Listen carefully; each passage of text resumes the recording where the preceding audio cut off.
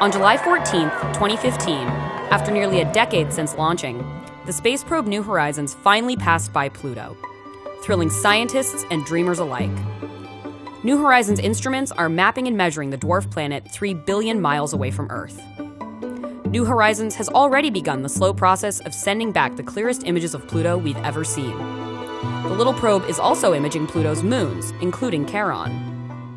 New Horizons will shoot the hazard-strewn gap around Pluto and Charon, its eyes probing the system. If all goes according to plan, around 4:30 p.m. Eastern Time, the probe will turn toward Earth and start sending that data home. Then we'll finally know for sure that New Horizons has made it through its most dangerous moment.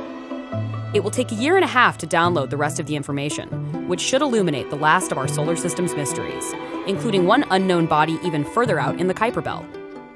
Maybe that icy rock will someday be as beloved as our dear Pluto, but don't bet on it.